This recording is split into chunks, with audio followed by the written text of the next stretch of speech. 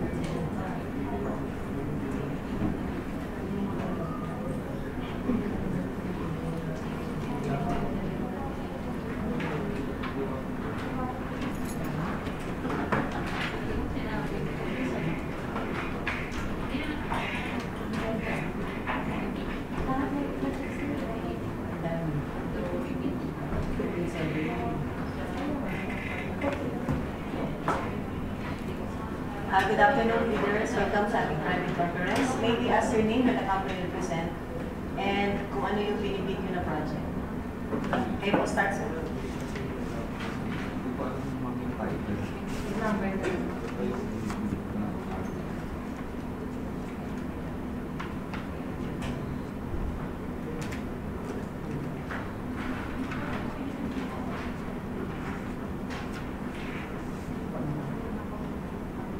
Good afternoon po. My name is Visuela, representing KAAP Station. Good afternoon, everybody. I am Mr. Capuswali, representing the Supreme Heavy Constructions. We intend to participate in the Kalibo Aklan project and the Pangasinan. Thank you. Next. Good afternoon po. I am Israel Sanchez of Tower Construction and Development Corporation from Cebu. We will be participating for the improvement of passenger terminal building at the Bacolod Airport. Thank you. Next. Good afternoon, I'm Fedsan Lumo from CMO Construction Services Corporation. We would like to join for the Alpha continuation of improvement of the floor, CAAP, and thank you. Good afternoon po. My name is Freya Diboso from CMO Construction Services Corporation.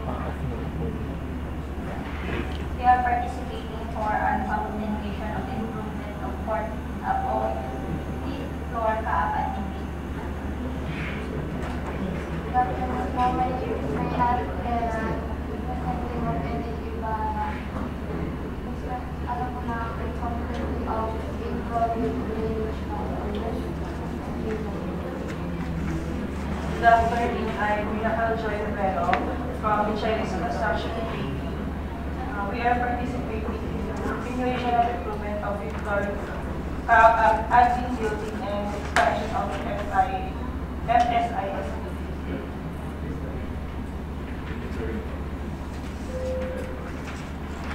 Good afternoon. I am representing the Vision Design and Construction, and we want to join the construction of the one fire station building in Magabag Airport.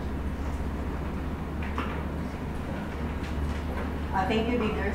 I'd like to inform you that we are on live streaming and we request for your cell phone to be on silent mode. We'll go first with the eligibility requirements and later, for each project, we'll discuss the technical specs. Our CAAP members are there and the PWG will answer all your questions. So you can ask your questions now.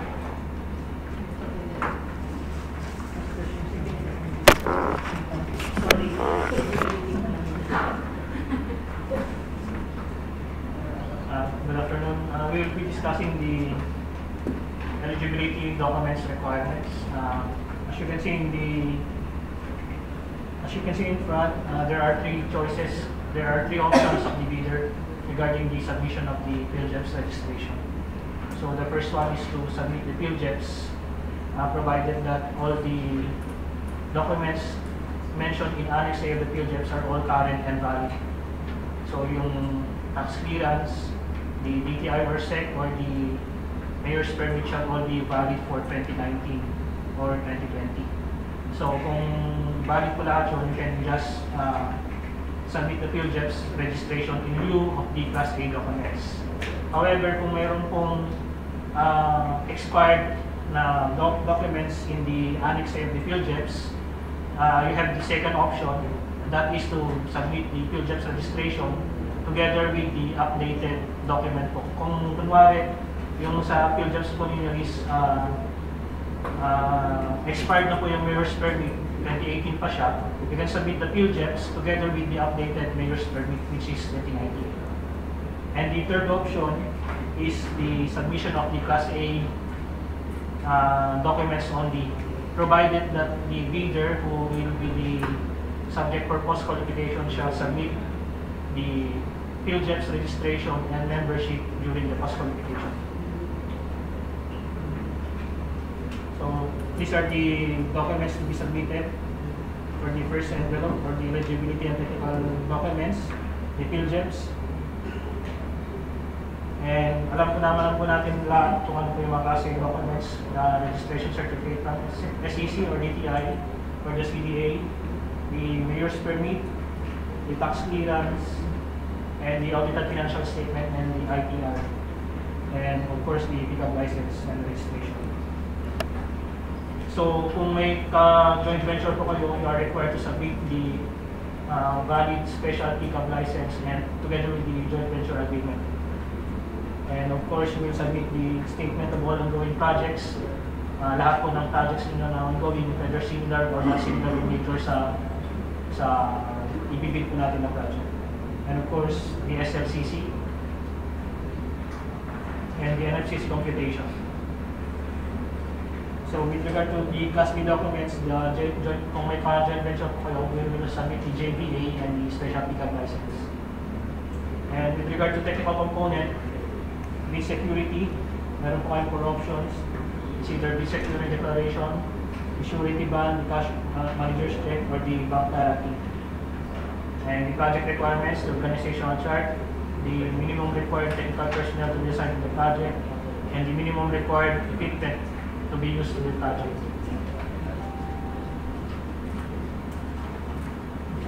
And of course, the omnibus word statement.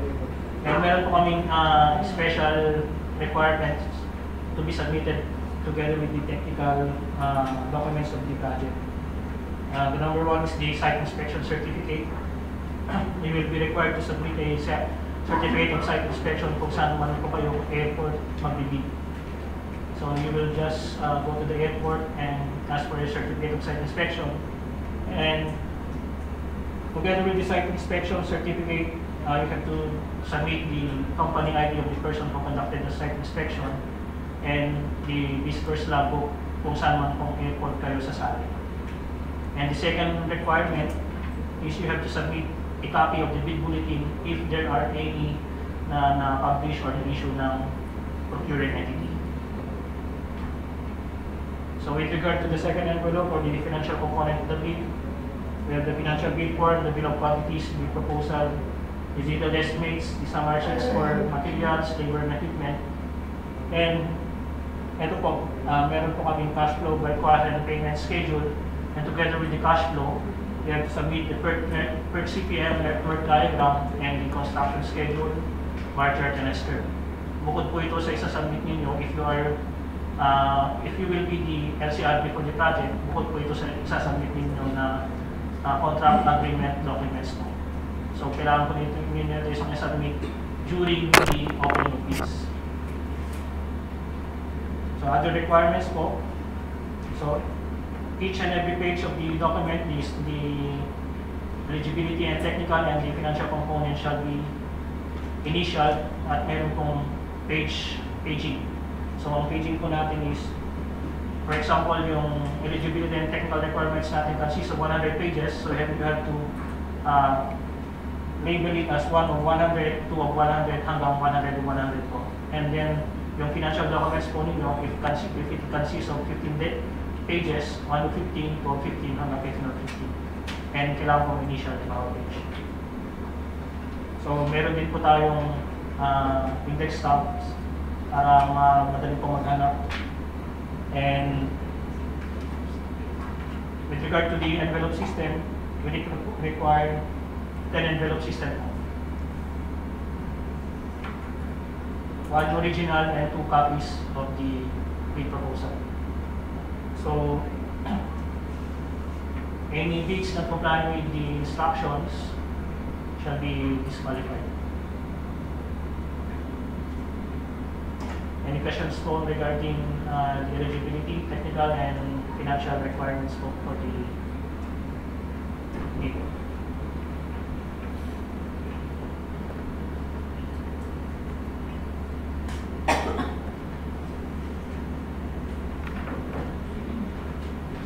So for further instructions po, you can just read all the requirements in the instruction to bidders and the bid data sheets. Nandun po lahat po ang special instructions po ng BAC.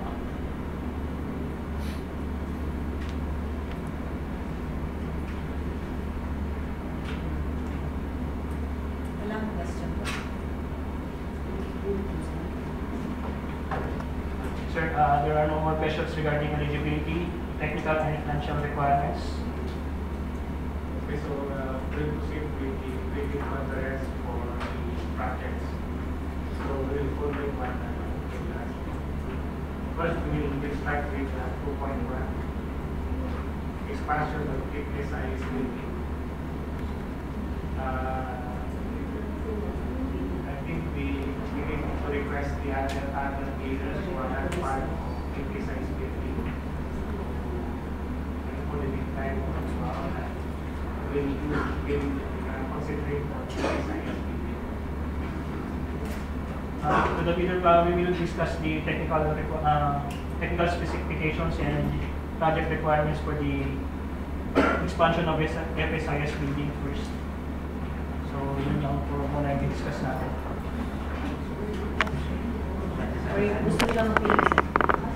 Gusto nila mapili? Gusto nila lahat? Yes, sir. Okay, sige. Okay lang, bakit pa dyan? Okay, sige.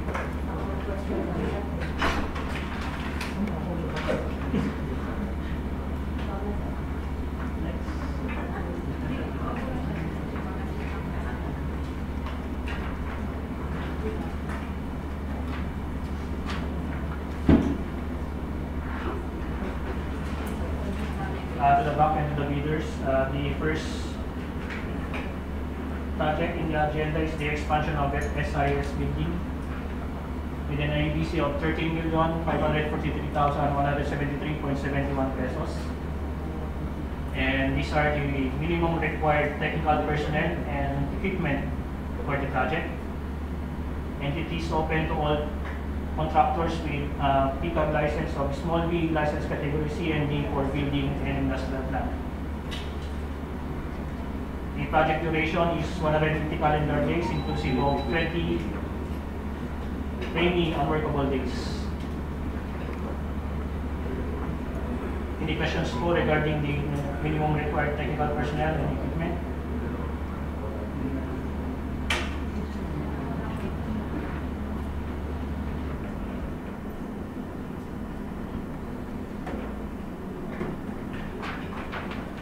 The cost of the bidding documents is 25,000 pesos.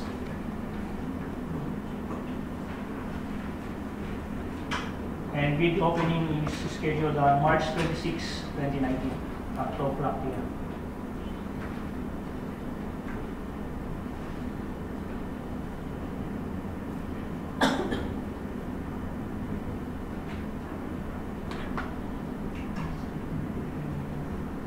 Under item 5.4B of the bidding documents of the bidders of the bidding documents, similar contracts shall refer to contracts which have similar or major categories of work such as building, construction, improvement, rehabilitation, and repair.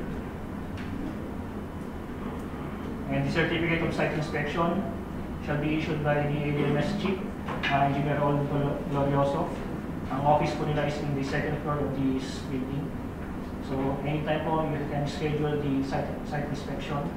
Meron pong mag-accompanying sign mo na personnel from the ADMS during the conduct of inspection. So the certificate of site inspection will be issued by the ADMS, signed by Engineer Glorioso, and doon din po kayo makakakuha ng copy of the visitor's log. Ipakita niyo na lang po yung company ID niyo and the pick-up license of the company you are representing.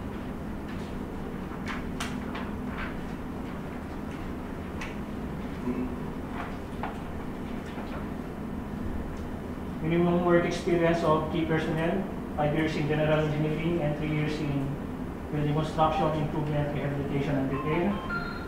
And the capacity of the equipments, capacity and capability of the equipments.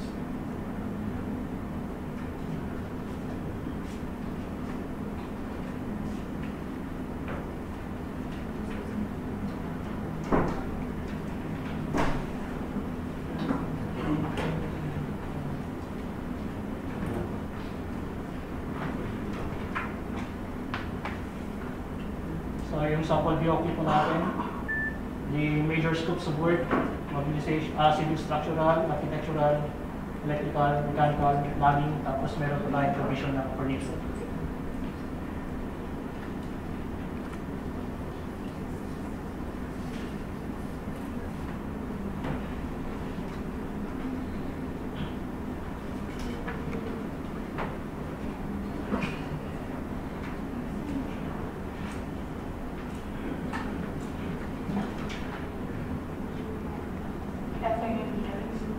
For this project, sir, the existing natin na FSIS building will be expanding on the rear side of the building dito po. So for the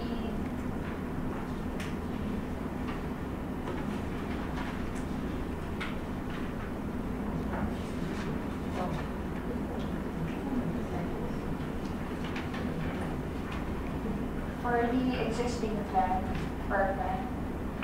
ito po yung, from this side, will be expanding onto this point. So may demolition works po for the existing ground. And then for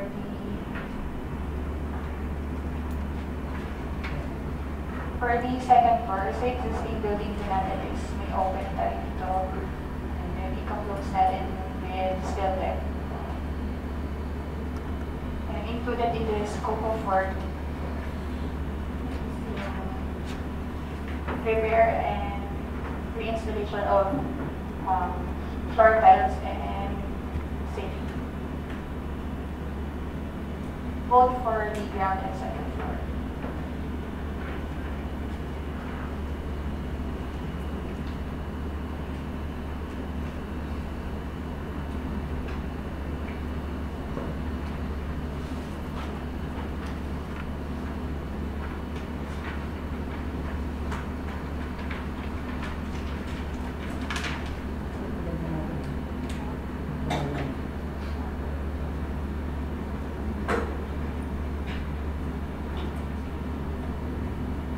For the interior, yung provision natin for the furnitures, including the office partitions, for the airworthiness department, personal licensing, like operations and the admin and regulatory staff.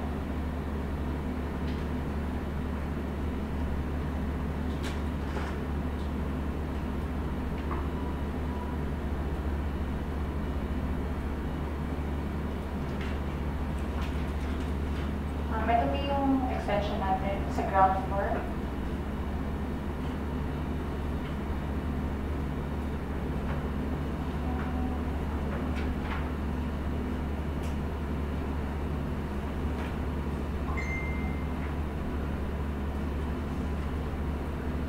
Any questions po regarding the scopes of work or project details?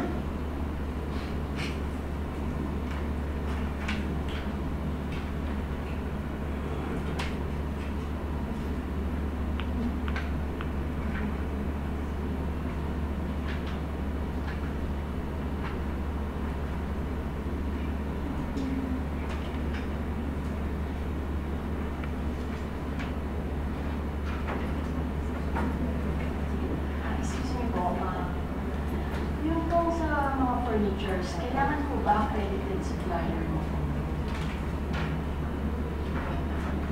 Ma'am, hindi naman po accredited supplier. Pero during the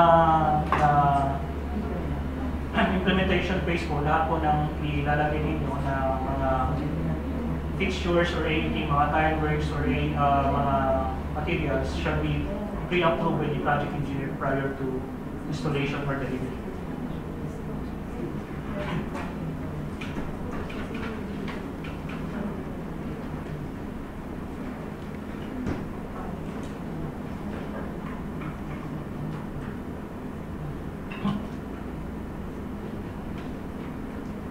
Since the project po ma'am is, since the building is being occupied by personnel po ng FSIS, so the working hours will be after 5 o'clock po. Para po di ma-disrupt po yung operations po ng FSIS.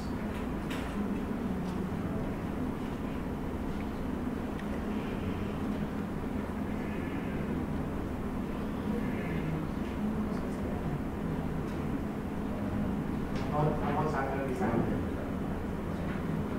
Calendar days naman po tayo sir, including Saturdays and Sundays po. Pero yung Monday to Friday po, limited po yung magiging working hour po natin because of the office hours.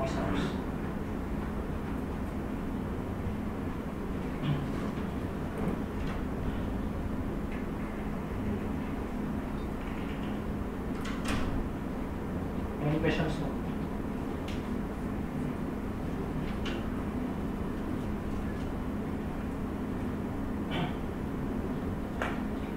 Ilan ang pala yung interesado sa science? Okay, SIS. yung first yung discuss na project. Sino pa?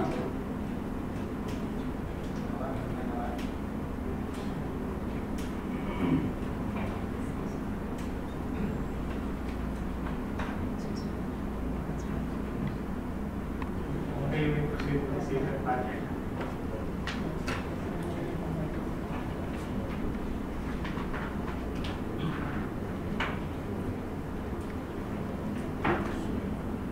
So the second project is the continuation of improvement of fifth floor at admin building. Sino ang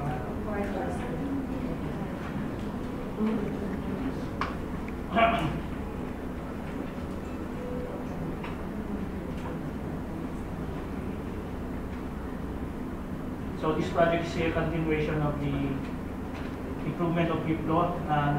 Paakyat lang po kayo, nandiyan na po yung project site. So the IDs of the project is 17,260,274.38, and it will be open for all pickup license contractors with small P license category C and D for building and industrial plant. Minimum required technical personnel and equipment are the following. And completion of works shall be within 120 calendar days. So wala pong included na rainy or non-workable days kasi sa fifth floor na naman po. Cost of building documents will be 25,000 pesos. And again, similar contracts shall refer to building, construction, improvement, rehabilitation, and repair. And the certificate of site inspection shall be again issued by Engineer Brauloso. Logbook, sila rin po mag-issue nito.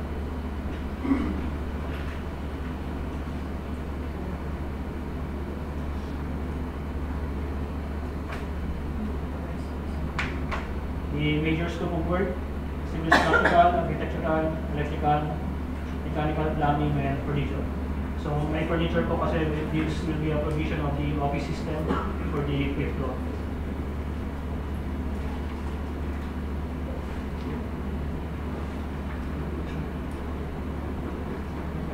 Scope of work po natin, masonry and steel works. Masonry po, magkakaroon lang po ng konting stage bipartition. Architectural, provision po ng ceiling and drywall partitions, tile works, and painting works. Electrical, mechanical, provision po ng air conditioning system po natin. 9 sets ceiling cassette. And plumbing po, para po sa provision po ng CR and kitchen. Sa furniture po, provision po ng office system.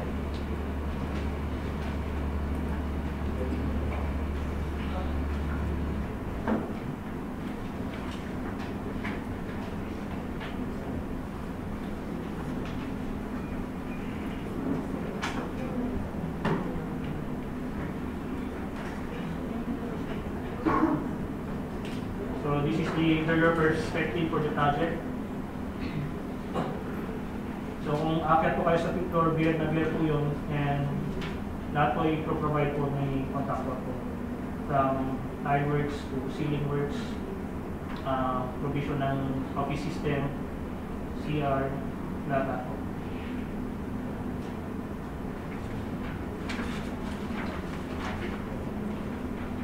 So this is the fifth floor. Ang hindi ko lang magagalaw dito is the ORCC. So lahat po ito magagalaw natin. Provide po niya ito. So this is the CR may provide. And meron pa kayo pantry. CR.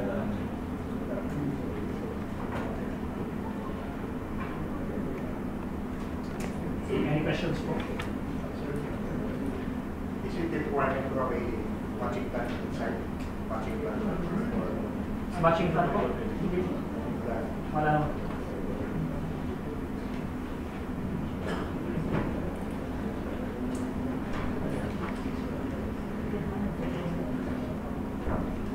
Yes, yes. Kung sa detailed estimate dun sa steel works, saan po bang part dun sa plan gagamitin yung materials? Kasi wala po siyang, meron po bang roofing works? Ano company? Ang NCR Del West.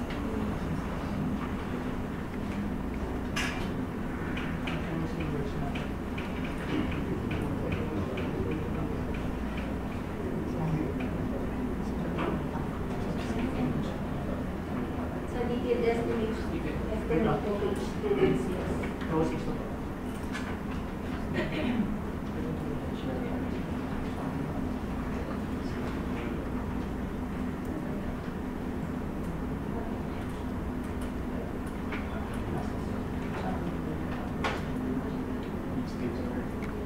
magkakaroon daw po ng additional process po na i-protocol po sa existing structure. Additional process na po siya, pero wala po. Wala naman. Additional lang. Konting Saan range po po. bang part dun, sir? Kung naka-indicate mo dyan sa plan yung mga additional classes natin, then yung tubular steel natin dyan is additional cost po yun dun sa i-replace natin kasi may demolition din po tayo dun sa big floor po. Kung magsa-site inspection po kasi kayo, meron po kasing mga maliliit na tubular poste doon na tatanggalin na parang iikupan lang natin, parang i-relocate. So ito po yung mga tubular dito. na gagamitin. Actually, nagkaroon ako sa kami ng site inspection, sir, kaya medyo na Yes po. So kung makikita po ninyo, can you observe, kasi sir, if you can observe, meron pong nandun na mga poste na maliliit po ngayon. We will remove the other post and i-relocate po natin. So ito po yung mga steel bars. Yes po.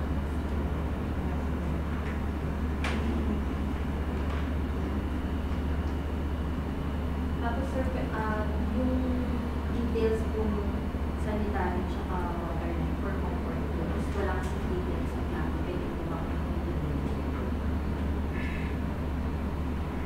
Saan po? Ano po, water line. Water line. Comfort flows. Sanitary water line. We will just check the approved plans po. And then if kung wala man po, we will just provide it through bid bulletin po.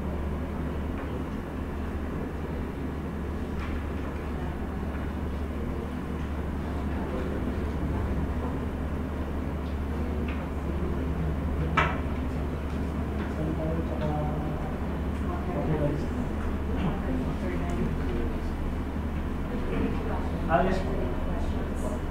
Tapos ask ko lang din, working schedule po dito, sir. Working Same schedule. din po ba doon sa... Working schedule po, you can work po 8 to 5 po. 8 to 5. Okay po ng Ako, wala pong gumagamit dito except for the ORCC and the...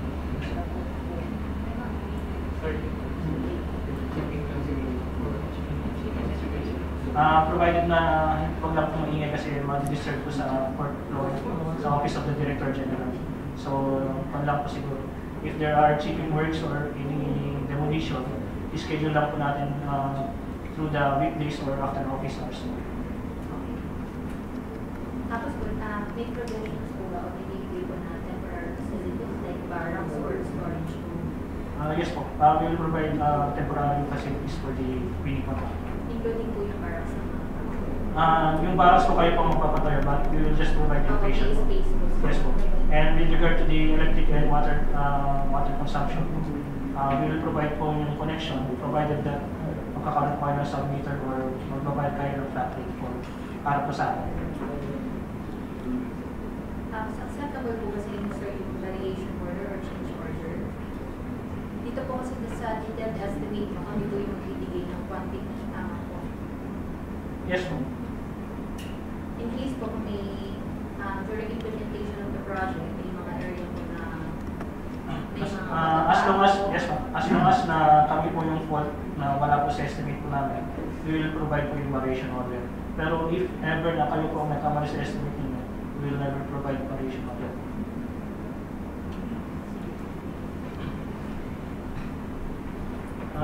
If it is inevitable po na makakaroon ng variation order, if po mapuprove natin na meron pong scopes of work na hindi po napasama sa original contract or sa original program of work, then that is the time na we will undertake variation order. Pero sa contract, hindi po. So what will be our Company, sir. basis for quantification? Basis plans? Sa plans po, we will issue approved plans po na para sa project. So Para that sir, is for the uniformity, kung makapag-provision ko. Yes, sir. Meron po kami provide na plans for the contractors, and as you can see, nandito po sa detail estimates po natin yung mga provided po rito yung mga types ng mga materials na kailangan sa project. So it is for you na lang po to estimate, na magkakaroon ka ng estimate para mag-provide po kayo ng quantities, and at the same time yung costing po. So therefore, the majority ng quantities Yes po.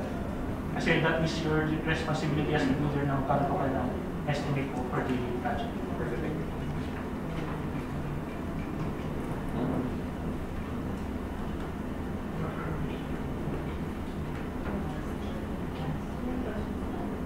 Yes. Yung po sa vintage question sa 13.1, requirements for financial documents. Yes. Ito pong letter T, summary should indicate the unit prices of construction materials, labor rates, equipment rentals. Parang the same lang po siya ng detailed estimate. Yes po. So, required pa po talaga ito, sir? 13.1 na ma'am. Letter D, summary sheets indicating unit prices of materials, labor rates, equipment rates. So sa sobrang dami po ng materials po natin ma'am, meron po tayong semento, kunwari ma'am, meron tayong semento sa civil structural, meron tayong semento sa architectural, sa tileworks, di ba? So, kung hindi po magkaparehas kasi yung nilalagay yung presyo, this is the time na dito pang titingin ngayon sa summary. So, kung nasa summary ninyo is yung presyo na to, so yun pong magiging basis namin for the arithmetical correction of your rate. May sample forms po, sir, or kami na po ang forms po kasi, sir, na nakita ko yung sa detail. Meron po sample forms. Kompleto meron din. ako. So, this, kung magkakaroon lang po kasi ng discrepancy in your costing sa estimate po ninyo, this is, dito po kami mag-base sa summary.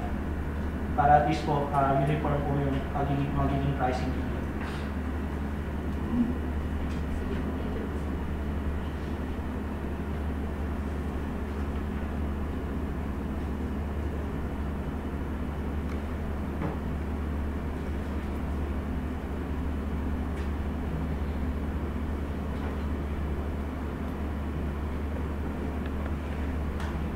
Any questions pa?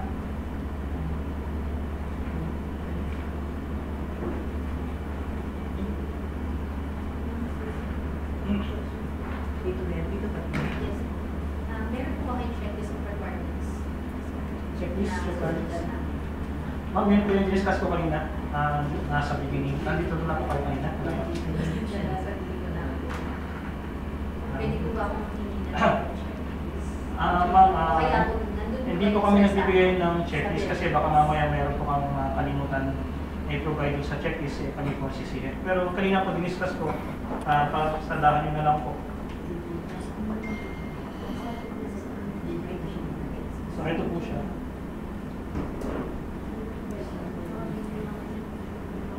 And if you want po, read thoroughly na lang po sa ITV and sa BDS po.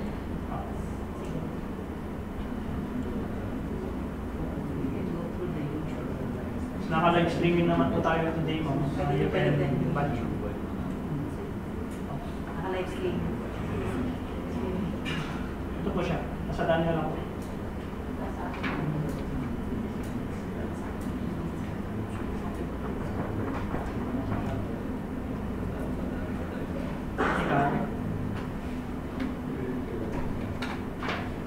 Nasa tayo yung financial.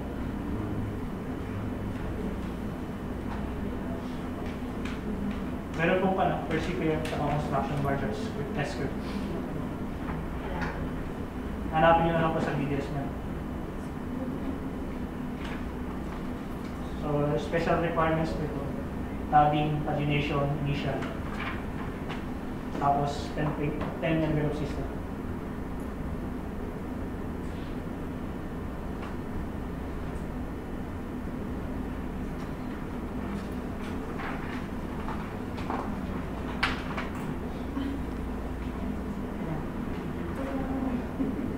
Any questions po?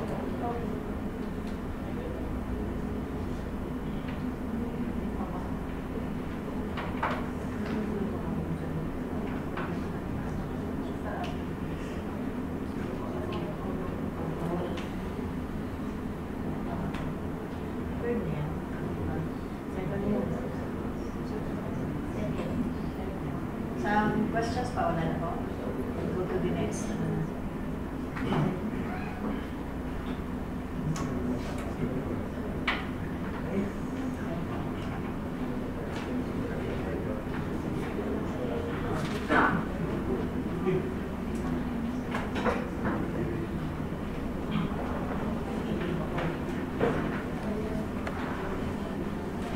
Third project,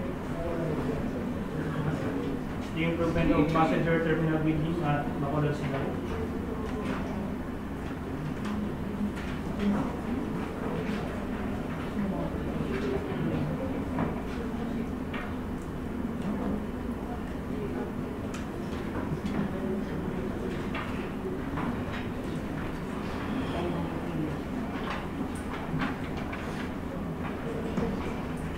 So the improvement of passenger terminal building at yung Bacolod Sila Airport, SNABC of 4. Baka pwede yung gusto part-time, tapos na pwede na. Yun sa dalawang project.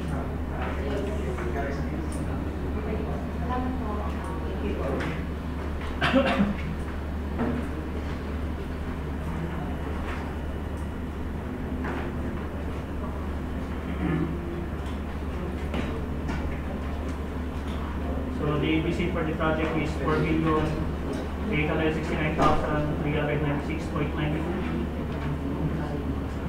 and open to all small B license category C and D contractors. Project duration is 120 calendar days. And we require the following personnel: project engineer, electrical engineer, master electrician, master plumber, foreman, safety and health officer, and following equipment: the hammer, welding machine, and tile cutting machine. The bidding documents will cost 5,000 pesos, and opening date is March 26, 2019 at 2 p.m.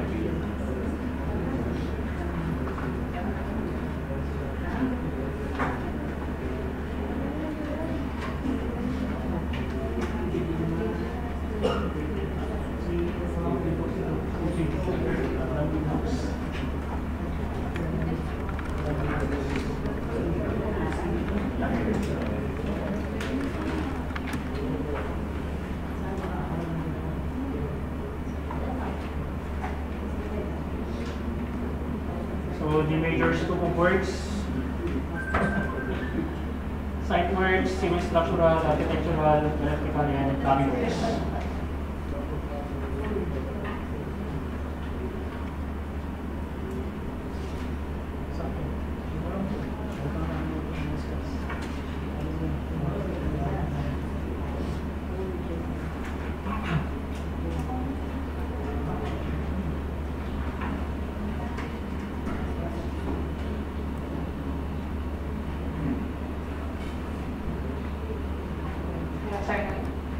So ito po yung ating site development plan sa Bacolod Airport. Nandito yung ating lead tayo mag-rehabilitate improvement of terminal building. Ito yung ating existing ground floor plan.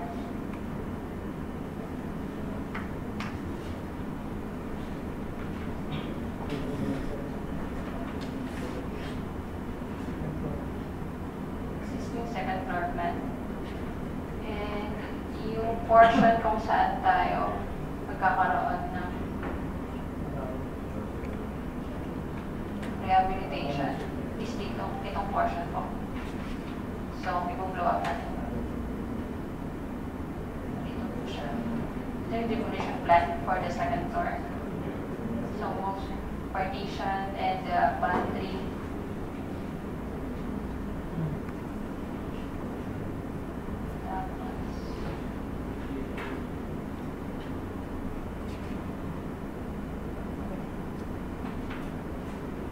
Ito na yung magiging ito na yung proposed floor plan for the second floor.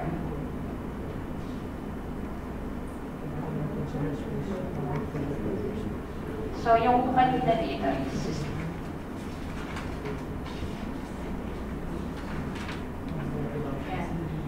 VIP lounge na ng 5. And magiging mga session space na siya. And pre-departure po. Dito, itong portion.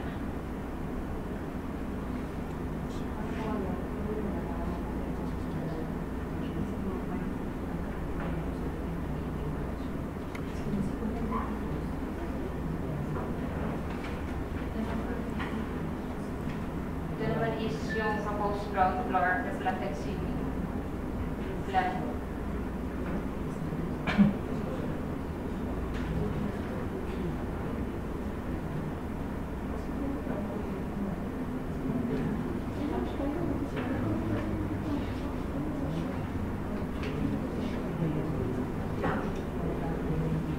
That's all po.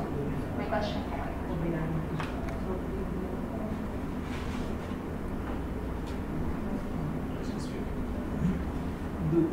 have restriction on the working time of the workers?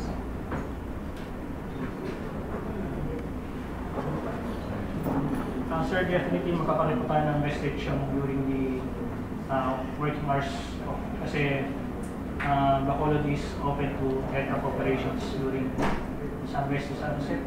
I-double check po namin kung ano po yung magiging operational hours po ng Bacolod.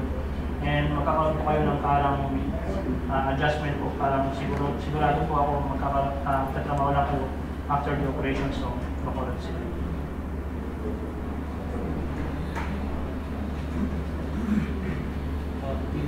In that case, does it affect the number of days considering that we have the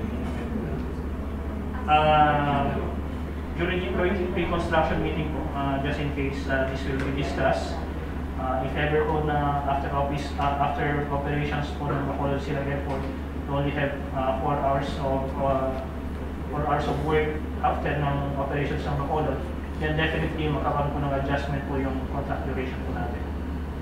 So this will depend po kung ano po yung ibibigay sa inyo na working hour for the work po dun sa project. So kung ang operations po ng Bacolod, let's say is 5 o'clock in the morning until 9 o'clock p.m. So you will start your work at 10 a.m. until 10 p.m. until 2 a.m. or 6 a.m. So depende po sa pag-uusapan ng project engineer, and then magkakaroon po ng adjustment po sa contract duration. Kasi dito po sa 120 calendar days po natin is based on a 8-hour work day. So kung 4 hours lang po kayo magtatrabaho for a certain period, kakaroon po ng adjustment.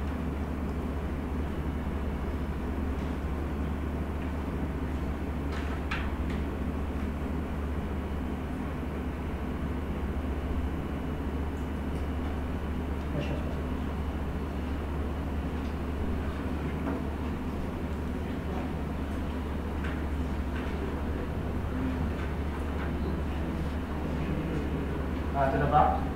No more questions from the leaders. Sorry. Yes. For example, sir, marami kami sasalihan. Then yung mga technical po na regarding sa engineer, every project provided ba na hindi namin pwedeng gamitin sa isang din? Yes po, because you are pledging po yung mga equipment ng mga personnel po sa certain project.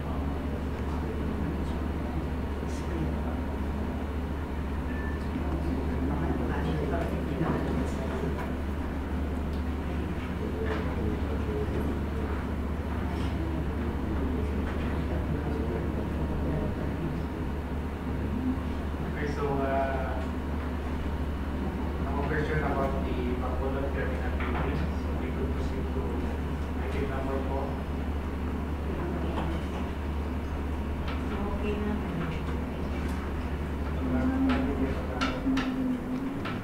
One big fire station building at airport.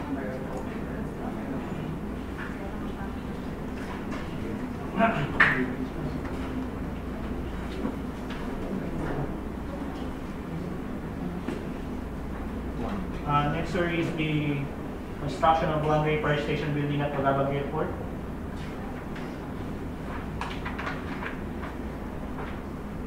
The ABC for the project is 3,445,769.62. Open to all contractors with TCAM license, small B license category C and D for building and industrial plant. Project duration is 120 calendar days, inclusive of 15 unworkable days. Bidding documents will cost 5,000 pesos, and the bids will be open on March 26 at 2 p.m.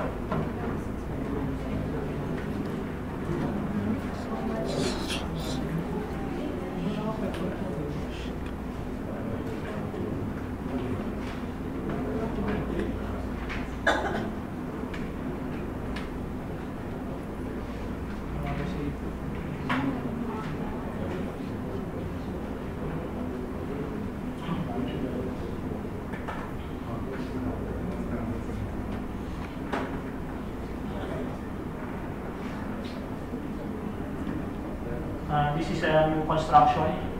So, small A and small B contractors without similar experience will not be allowed to bid for the project. So, kailangan po talaga may experience kasi this is a construction of a two-story building.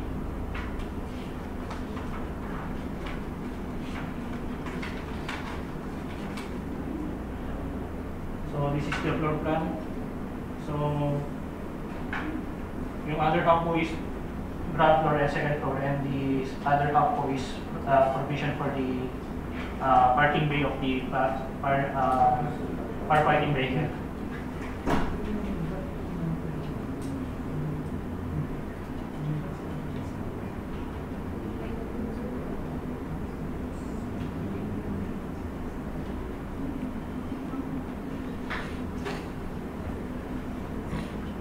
Any questions, sir?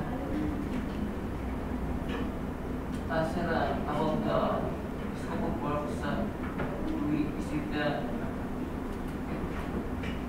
the under some mechanical works or electrical jobs included in the construction of the building?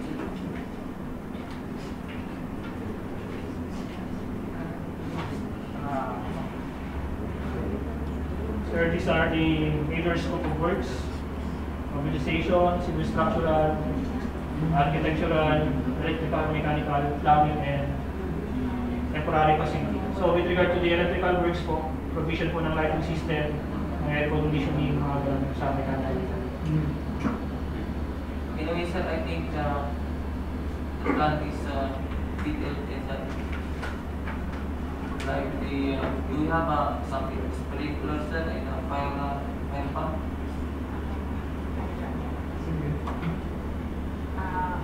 Or it is only the construction of the building, the lighting? Lightings lang, walang fire extinguisher, but may fire hydrant tayo. With regards sa mechanical work po, parang kupal lang po siya. Provision ng air conditioning system. Wala pang ng F-gas, walang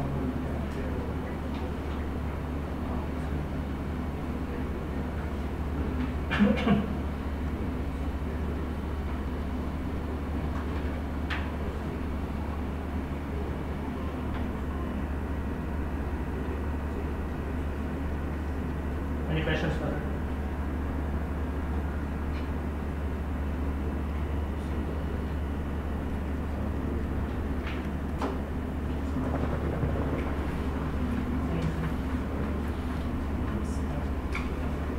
Sir, no more questions from the leader. Okay, so let's proceed to the next project. We're looking for airport treatment. Airport.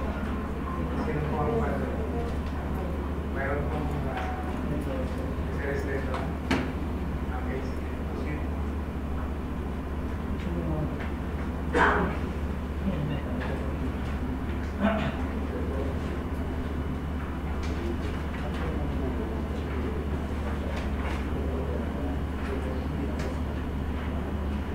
This is a repeat project, the reblocking of from pavement at Calibo Airport. The ABC is 9,945,395.50, and we have the minimum required technical personnel, quality engineer, materials engineer, assistant project engineer, foreman, and safety and health officer, and the minimum required equipment.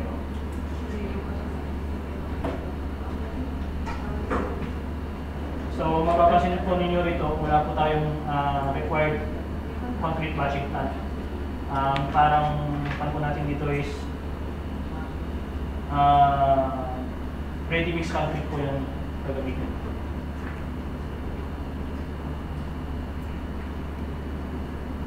So, open to all pickup license contractor, small B license category C.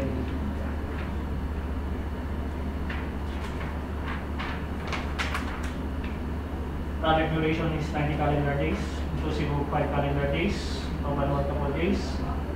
Bidding occupancy is 10,000 pesos. Opening date is March 26, 2019 at 2 p.m.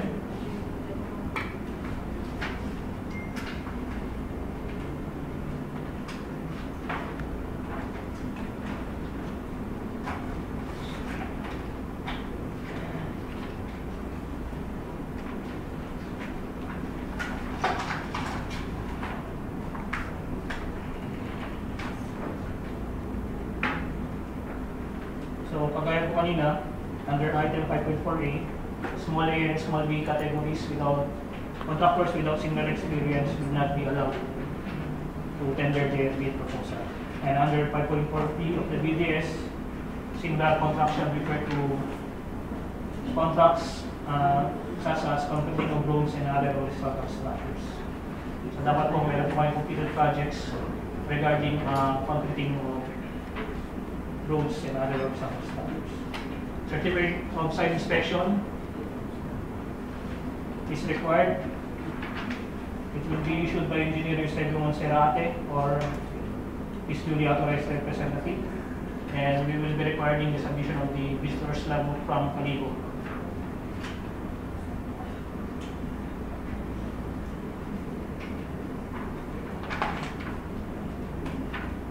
Minimum work experience for personnel, 5 years in general engineering and 3 years in concreting of roads and other horizontal structures. Capability and capacity and quantity of the equipment.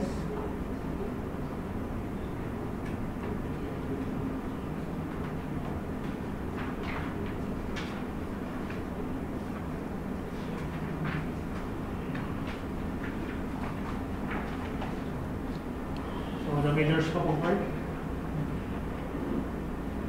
break and disposal of damaged concrete pavement, consisting of 3,960 square meters. The provision of aggregates of base, 418.14 cubic meter. Hindi po ito total replacement ng aggregates of base. Kung lang po ito, correction po nung existing, yung pagbubukalan po ninyo, pag na-excavate po ninyo, baka kasi ma-disturb po yung sub-base. So this is just a correction of the aggregates of base course.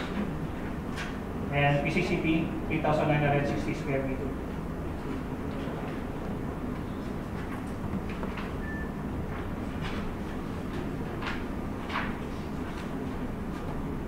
As I have said kanina, we will not be requiring the complete batching plant because we will be requiring a ready-mix concrete, 3,500 PSI at 3 days as materials.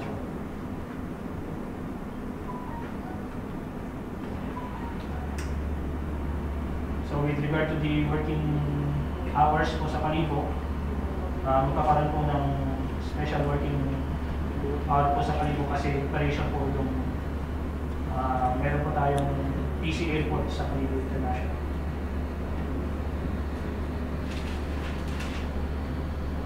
So baka mamaya po ang buhos po natin dito is after operating hours po ng Calibo airport. So the 90 calendar days will be adjusted depende po sa magiging working schedule nyo sa Calibo. Any questions po?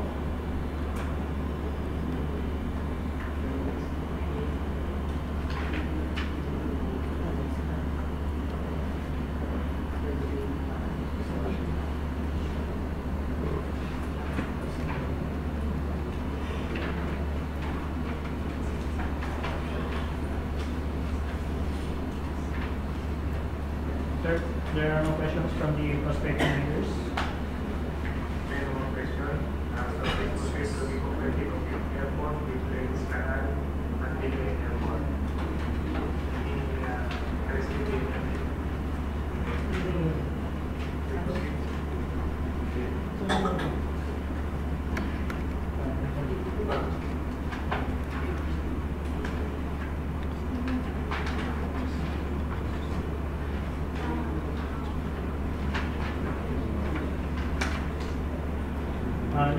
Next project, sir, is the rebid of the completing of the apron with drainage canal at Lingayen Airport.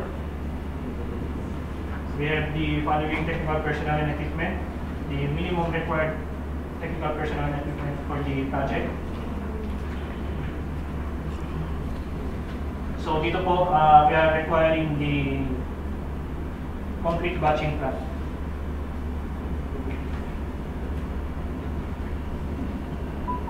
And it is open to all small B license category C and D contractors. And the ABC is 17,361,574.72.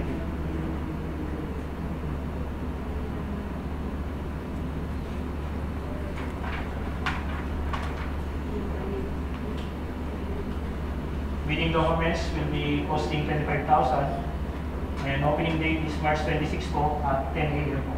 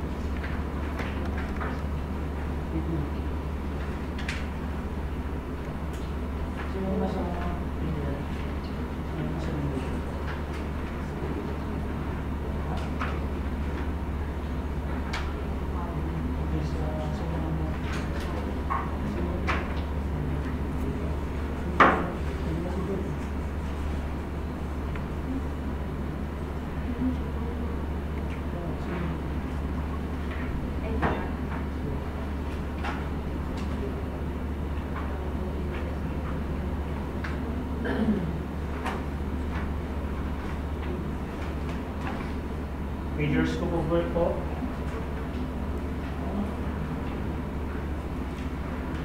Removal of structures and obstructions, excavation and disposal, aggregates of waste course. So unlike po kanina, ito po is total provision po ng aggregates of waste course kasi yung construction po ito ng takeoff.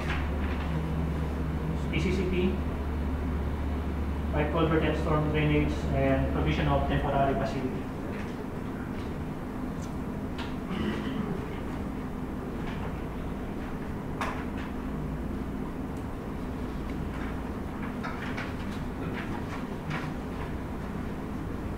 Aggregates of waste course, provision of 0.30 meter or 309 feet na sub-base,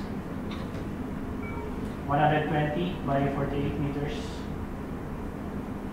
And the PCCP is 120 by 48 by 0.30. 10 inches thick po.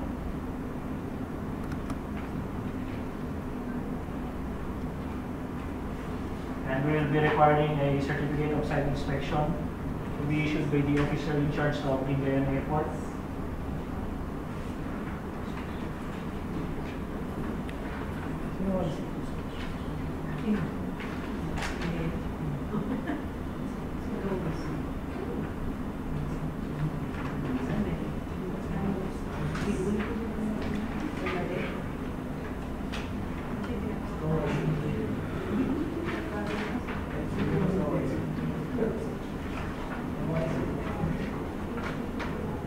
With regard to the person who will issue the certificate of site inspection,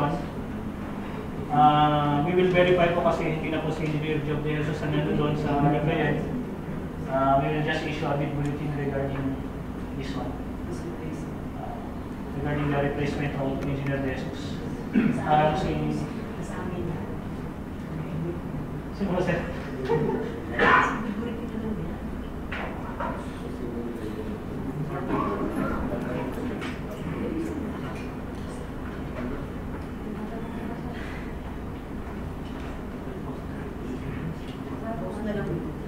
So we will be posting a bid bulletin regarding the proper signatory of the certificate of site inspection.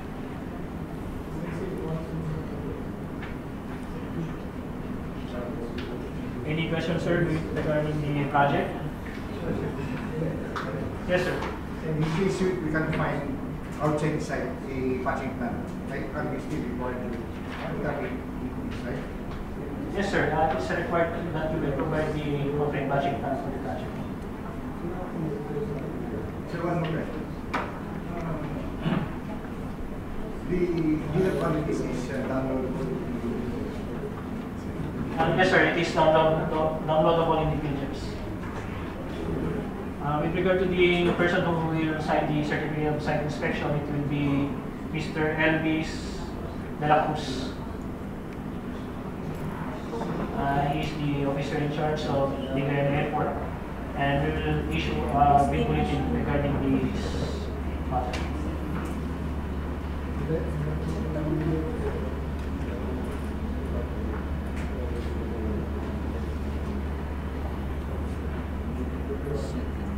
Any questions?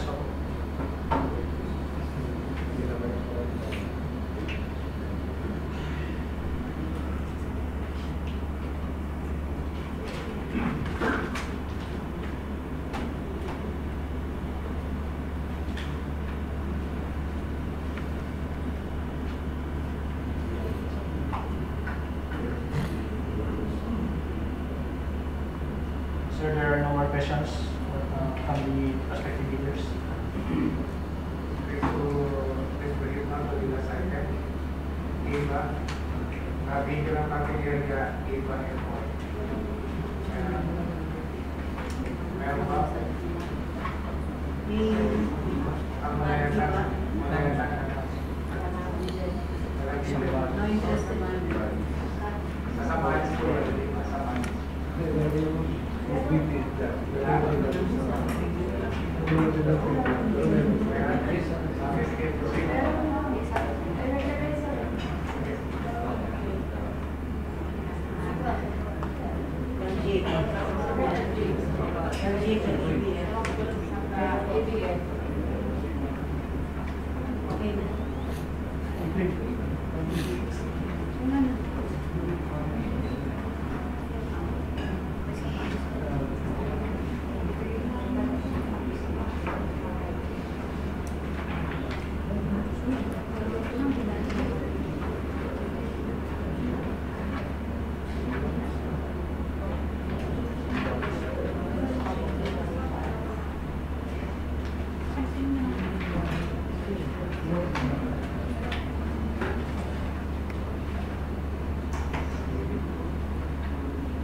Improvement of vehicular parking area at Iba Airport.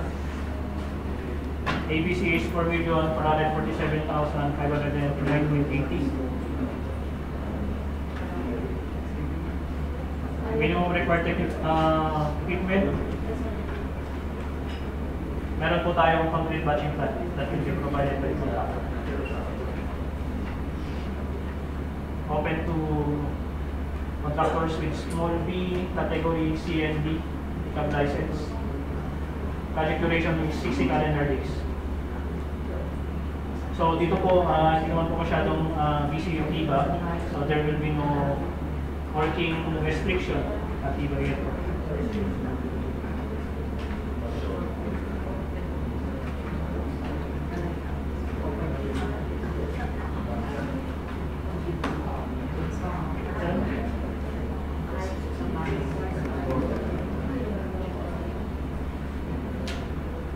So this is the layout plan of Iba Airport. Ito po yung location po ng site.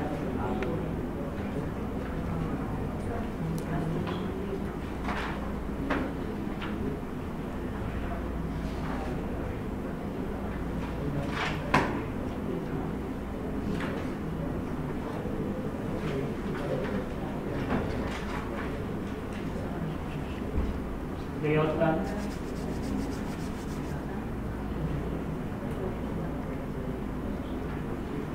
So approximately 67 meters po yung haba.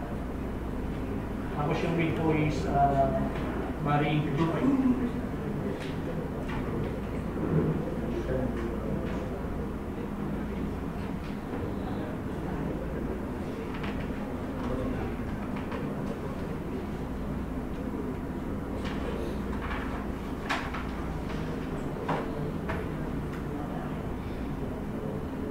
Paving plan. Tapos details po ng markings sa DTE. Any questions?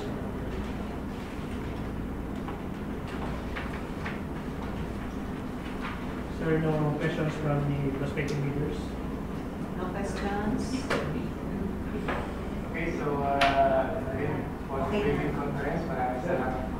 Sir, one question.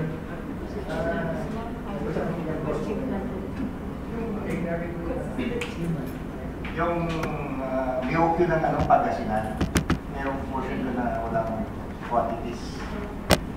So, that one, is it downloadable yung full pages na quantities BOQ? Pero hindi po kami nagbibigay ng quantity po.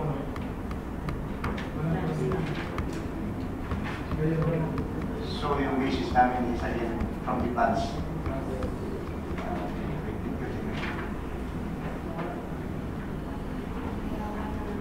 So maybe okay po, meron lang po nakalagay ng mga parang volume tsaka square meter. Doon lang po. Pero under the detailed estimates po, we're not providing any quantity po.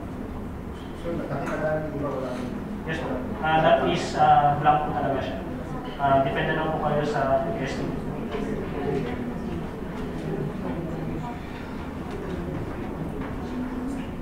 Okay, so thank you, leaders, for your participation, and we expect you to submit your view. Hindi lang ba ito na?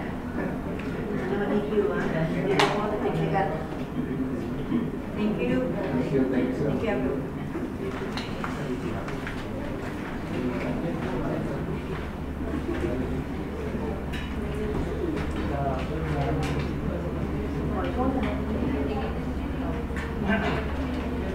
May mga animatis na may tumalis na mga kayo. Yes. Excited.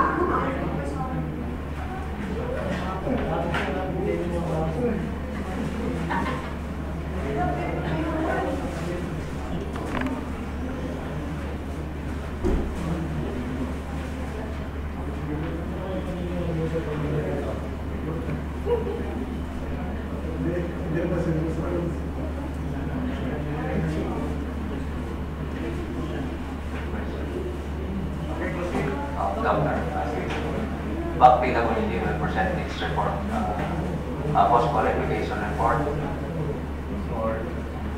for the rehabilitation and waterproofing of radar buildings and other works at Tagaytay facility.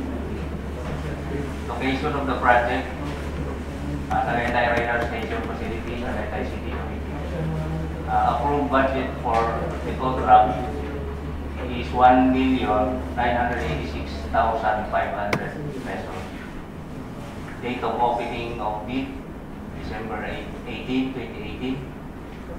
Bid number 18-088-11. Bidder, Marrakesh Enterprises. Submitted bid 1,946,489.51 centavos.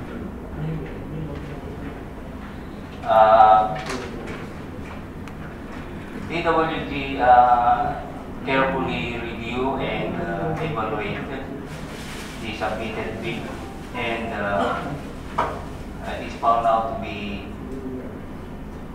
compliant and responsive.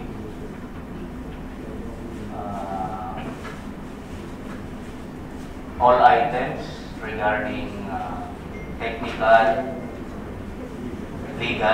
legal, technical, and financial.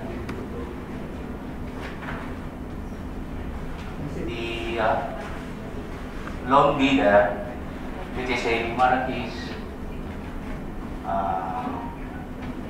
Enterprises,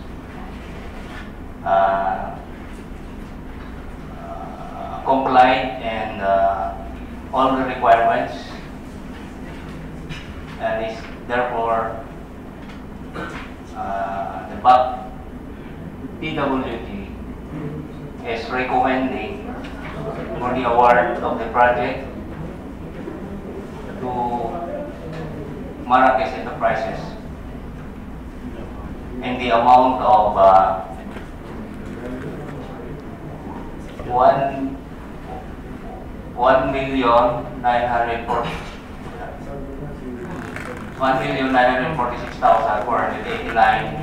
and 51 centavos. Loan po yan. This is a loan bidder. So, single. Yes.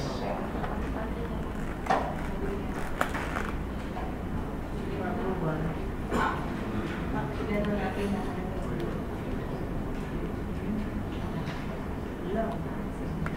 Move to adopt the recommendation of the TWD to award the project to Marales Enterprises in the submitted amount of 1,946,489.51 centavos. Mr. Chair.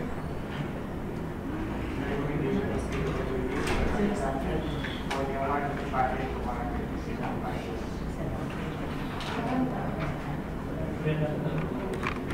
Okay, thank you. May I request the Secretariat to come here and for us to sign the resolution.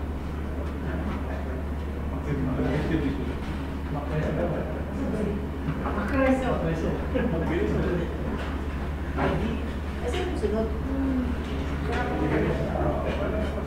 Wait lang nga, baka meron ako sa other matters. Kayo po, repro. Okay, let's proceed to item 4, pre-procurement conference for Cavite Airport Development Project.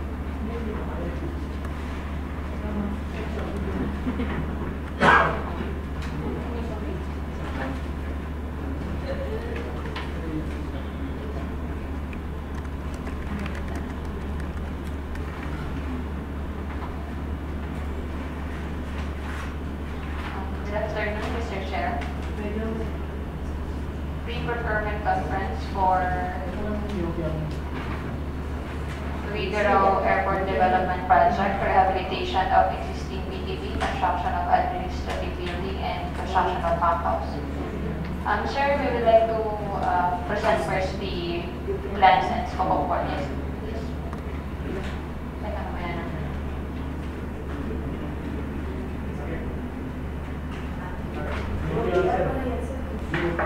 Presentation na lang. Tawagin po tayo, sir. Sige na lang. Ay,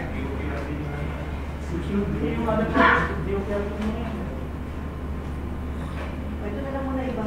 Medyo iba na lang muna. Tawag muna ako lang. Other matters na lang muna, sir. Deliberation.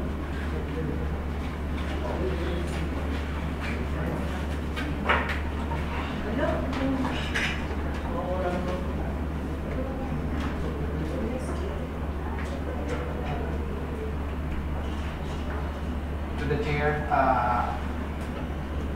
the TWG will present the bid evaluation for the supply and delivery of 170 units controllers headset for the air traffic service. The approved budget contract for this project is 12,725,000. And we have only one bidder, the Integrated Energy Systems and Resources Incorporated. The opening, sir? Yes, sir, negotiated. And the opening was, the negotiation was negotiated 21 February 2019.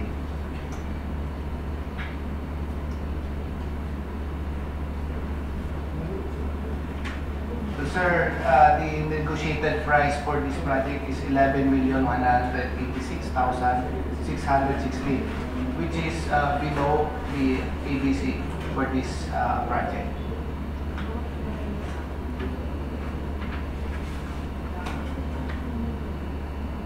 The recommendation of the TWG is the Integrated Energy System and Resources be for purpose qualification, sir.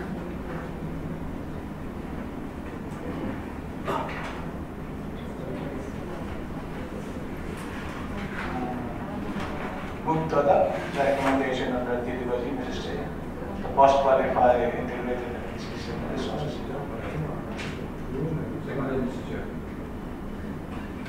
Negotiation of the duties and adapted for the conduct of qualification to the integrated energy system.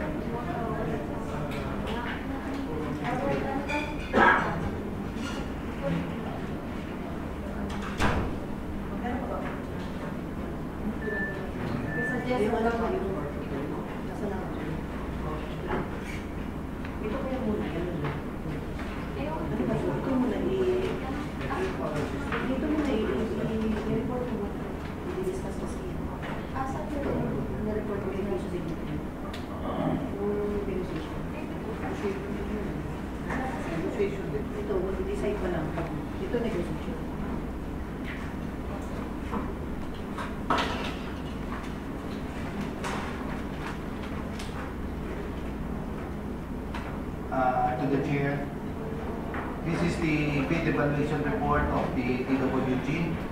This is for the supply and delivery of communication equipment for Camiguin, Osamis, Vigan, and BAC airports. The approved budget contract for this project is 5,096,000. And again, this was a negotiated bidding.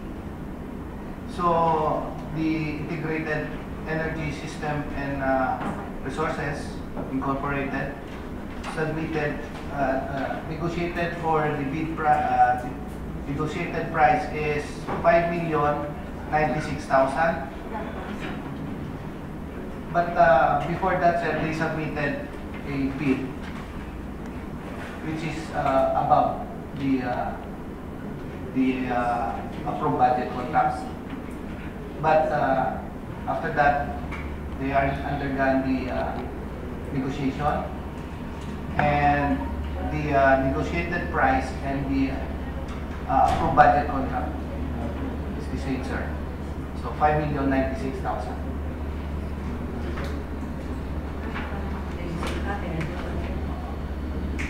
The recommendation, sir, is for post modification. The Integrated Energy System and Resources Incorporated.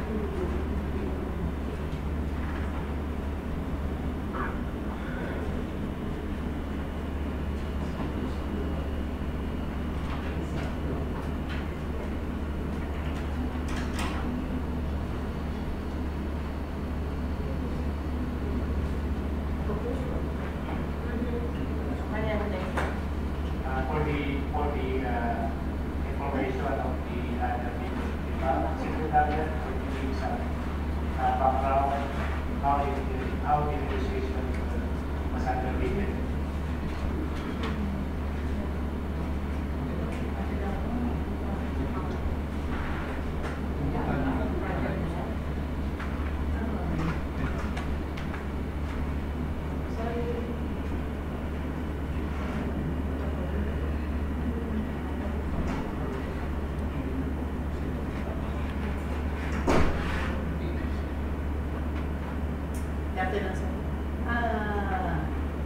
The ABC was 5,996,000.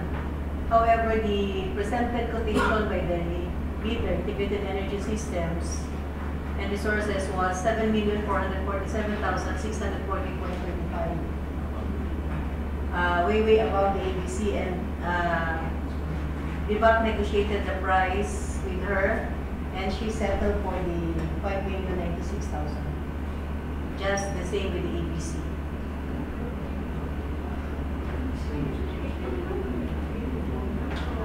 Why would she offer more than the ABC?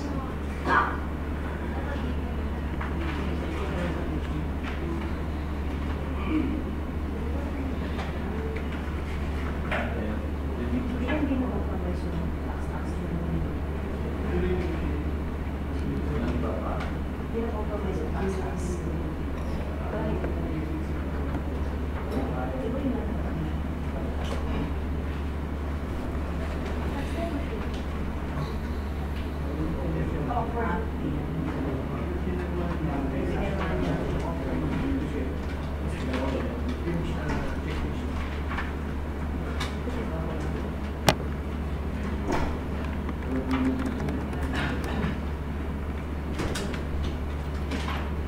just worried on the technicality.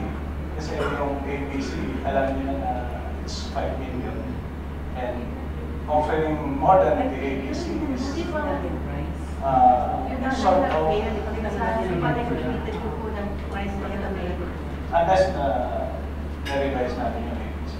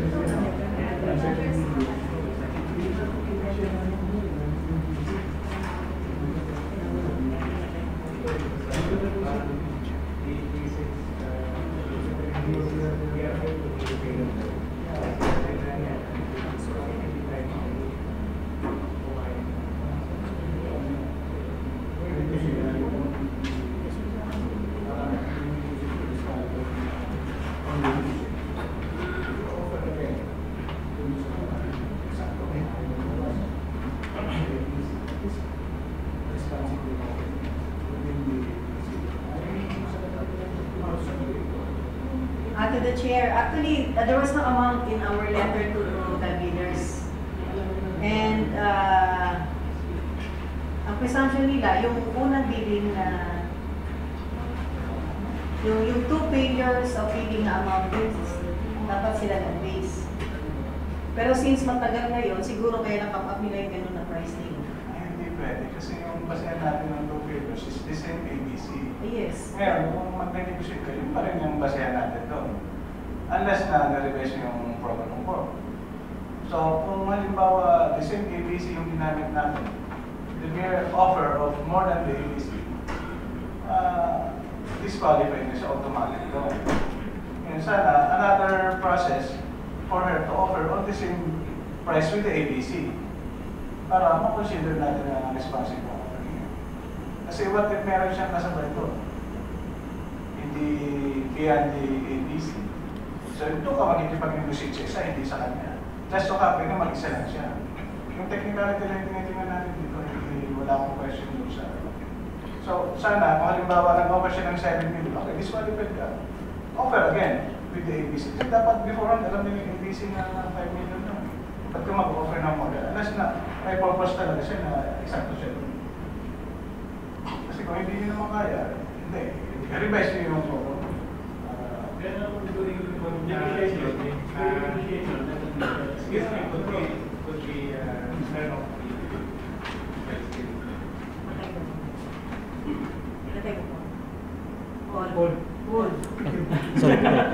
Sorry pa, sir.